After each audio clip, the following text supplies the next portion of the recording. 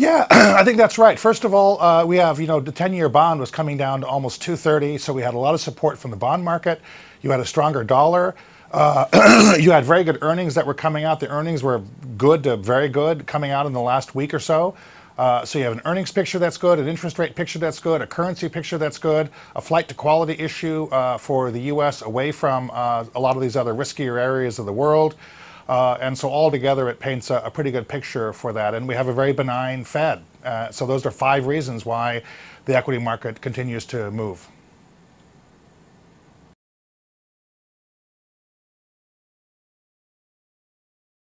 I personally think that the Ukrainian issue is simply mostly noise. I think the issue in Iraq is more important. The growing consensus over the last several days on ISIS is that Kurdish forces have failed to push them back. National Iraqi forces have failed to push them back.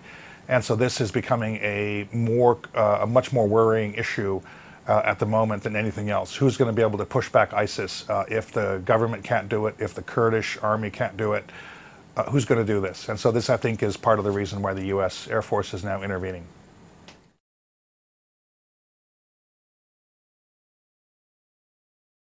Well, as I was on your show last time I was here, I talked about Thailand, Indonesia, Philippines.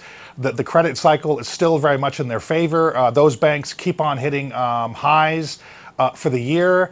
So those continue to be my favorites.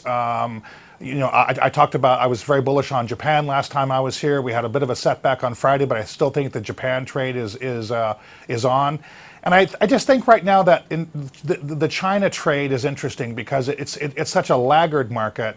These are some of the cheapest companies in the world, and I did a very exhaustive credit check of the entire corporate sector for China. And while there is a significant pocket of problematic companies, mostly in the utility sector, by the way, and also to a lesser extent property, the Chinese corporate credit market is actually in pretty good shape. So this is one of the cheapest equity markets in the world, and I think people are going to start to push money into the area of China.